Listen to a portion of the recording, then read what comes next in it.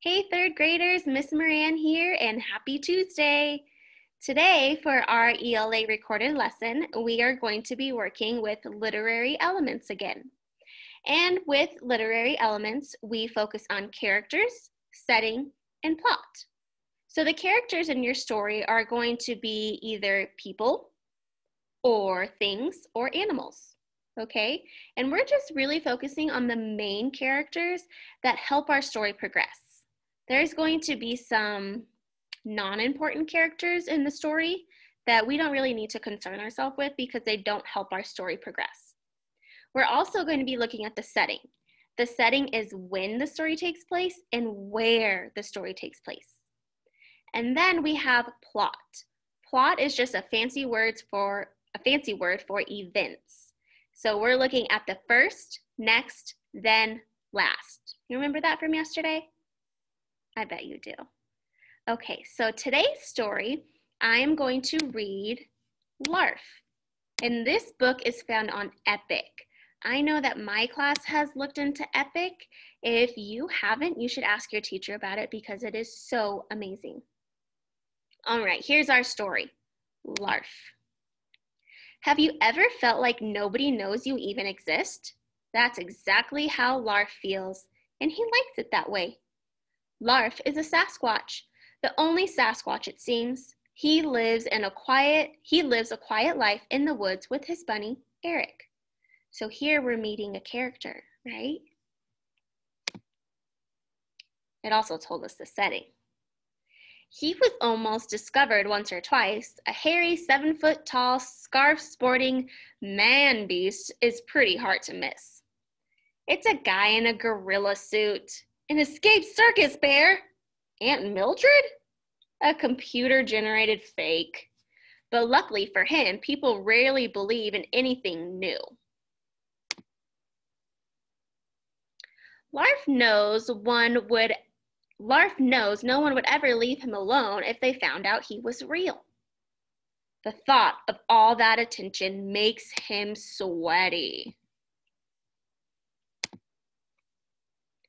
Larf fills his days happily on his own, jogging, taking Eric for walks, and gardening. Until one morning, he notices an odd article in the newspaper. It claims that a Sasquatch is scheduled to make an appearance today in the nearby city of Hunderfits. How can that be? He's not planning a trip to Hunderfits, and even if he was, certainly wouldn't be going on a Wednesday. It's laundry day. Larf realizes this can only mean one thing. He is not the only Sasquatch in the world. This could change everything. Larf isn't sure he wants a change, but having another Sasquatch around opens up so many possibilities. Teeter-tottering would no longer be impossible. He could share hair grooming tips, and his witty commentary on cheesy movies would no longer go to waste. That settles it. Larf has to meet this other Sasquatch. Traveling to Hunderfits is generally something that he avoids, but this is a once-in-a-lifetime opportunity. Besides, Larf is a master of camouflage. He is sure to go unnoticed. Billy, don't stare. What is that? Aunt Mildred? On the way, Larf starts to wonder what the other Sasquatch will be like. If this guy is making appearances, then he could be a bit of a showboat. Larf isn't sure he wants to be around someone like that. What if they don't get along? What if the other Sasquatch doesn't like Larf? What if he does like him and wants to move in? What if he doesn't pick up his laundry? What if he eats meat? What if he's allergic to Eric? Or worse yet, what if he is a she? Larf really isn't ready to meet a girl. He hasn't had a bath in ever. By the time he arrives, Larf is having second thoughts. He really does enjoy being on his own. All the activity, all the people, and all the noises are making things worse. Larf can hardly see straight, let alone think straight, in all this hubbub. Does the other Sasquatch actually like being around so many people? Will life with someone else always be this loud? Suddenly, Larf spots the other Sasquatch, but something doesn't seem quite right. Why are its eyeballs not moving? Is that a zipper down its belly? And since when could a Sasquatch wear perfectly normal sized running shoes? You aren't a real Sasquatch, Larf realizes aloud. The other Sasquatch removes its head. Of course I'm not. Sasquatches aren't real. The guy underneath replies.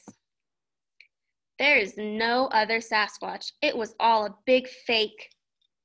Larf is disappointed, but at least he can return to his quiet life in the woods. Then, while Larf is waiting for the bus back home, a voice says, Your bunny is super cute. Larf looks up, and this time what he sees seems exactly right. It looks him right in the eyes and blinks. It's covered in hair but has no zipper, and its feet are enormous. My name is Cheryl, and this is Patricia, the other Sasquatch says, smiling. Like Larf, she had come to meet the real Sasquatch. Now it seems she has. Larf invites her over for supper next Wednesday. They are the only two of their kind in the whole world, after all. It's just the polite thing to do. Cheryl agrees, but I should tell you, neither Patricia nor I eat meat. Larf decides that just as soon as he gets home, he's going to have a bath. After he does his laundry, of course. There's our story. So start thinking about the character, the setting, and then the plot. And I'm going to move over to the whiteboard. All right, kiddos. So behind me is what we're going to be doing on our paper, okay? So I'm going to show you how to do that first. You're going to get a piece of paper, and this is actually my one from yesterday. I'm just going to use it again to show you, so I'm not wasting paper. So you're going to take your piece of paper, okay? You're going to turn it this way because this seems to be easiest. And then you're going to take this side and fold it over this way. Don't pinch it yet. And then you're going to take this side and fold it over this way. Again, don't pinch it yet. You're creating almost a burrito, okay? It's like a burrito in here. Once this side is even with this right here, you can go ahead and pinch down. So you can pinch this side here and then this side, all right? So it looks like this, right here. Okay, once you're here, you're gonna take the top and fold it down to the bottom. I'll show you that again. Top to the bottom. And then you're gonna pinch that fold right there. So it looks like this. If yours doesn't look like this, go back in the video and try it again, okay? And if you did it correctly, when you open it up, you should have 6 boxes, okay? 1, 2, 3, 4, 5, 6. Then you're gonna take your pencil and you're just gonna draw those folds. You're gonna trace the folds. So draw the line here, draw your line here, and draw your line here. Notice mine is not perfect. It does not matter. Nothing in life is perfect, okay? So once you have drawn your lines, and remember, you can pause this video at any time if I'm going too fast, okay? So once you drew your lines, in the first box, you're going to write characters. In the second box, you're going to write setting. In the box under characters, you're going to write first, and then next, and then, and last. So again, you have character, setting, first, next, then, and last. And this matches what I have on the board right here. So I'm going to use the whiteboard to show you how to do this.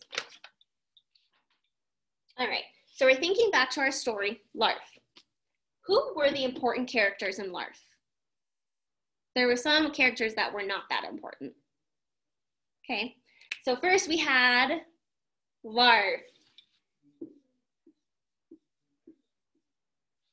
And then the bunny was a character, but he wasn't really in the story a lot. That he was in the picture, but it didn't talk about him a lot. Then I had the humans, but there wasn't a lot about them either. Who was at the end of the story that was pretty important to Larf? Do you remember? It was another Sasquatch, and her name was Cheryl. Cheryl. Okay? And for setting, do you guys remember where he said he was at the beginning of the story? It said that he lived in the woods. Larf lived in the woods. Okay? And then where did he go in the story? And I'm going to look back into my book because I forgot the name of it. So I'm turning my pages back and back. And remember, if we were in the classroom, we would be doing this also. Okay? But now you can just go back in the video. Okay, so the name of the town was called Hunder Fitz. So, Hunder Fitz. That's a strange name. Okay, so this is where, now when? When did the story take place? Do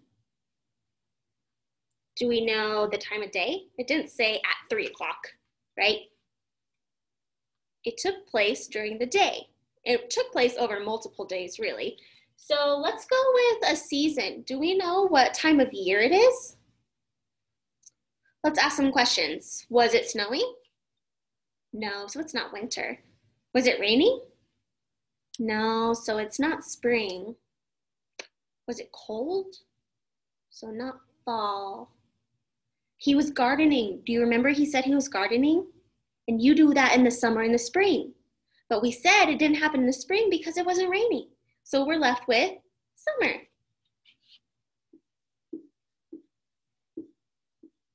Summer. And I'm just going to add during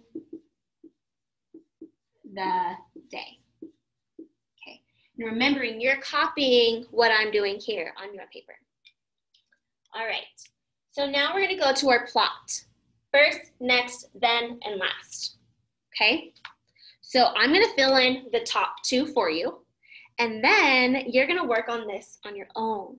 Okay? Remember, I'm scaling back how much I help you because on Friday, I'm going to read you a story. And then you're going to complete your own, this is called a graphic organizer, your own graphic organizer on literary elements. Okay? So, first, next, then, last. So what happens first in the story? Oh, it's talking about what Larf does with his day, right? So first, Larf jogs. He takes Bunny for walks and gardens. Okay. And like I said on Monday, you can write sentences here if you want to. You can draw pictures here if you want to, or you can do both. Okay. If we were in the classroom, we would be doing both. So here's my sentence. Larf jogs, takes Bunny for walks, and gardens. So I'm just going to draw Larf jogging. So here's his movement. And this is just a quick picture. So it's probably going to look funny, but Larf is super hairy. He's a Sasquatch. So there's Larf. Nothing special. I'm not an artist. All right. What happens next? So after it tells us how he spends his day, what happens? Oh, remember he's sitting down in his chair and he's reading the paper. And then he's like, a Sasquatch is coming to town? I need to go check this out. So we can say, reads paper, wants to see Sasquatch. Okay. And these don't have to be complete sentences because this is just a graphic organizer. Okay, so he reads the paper and he wants to see a Sasquatch. So I'm gonna draw, here's the paper, it's all this stuff in it, and then there's a picture of a Sasquatch.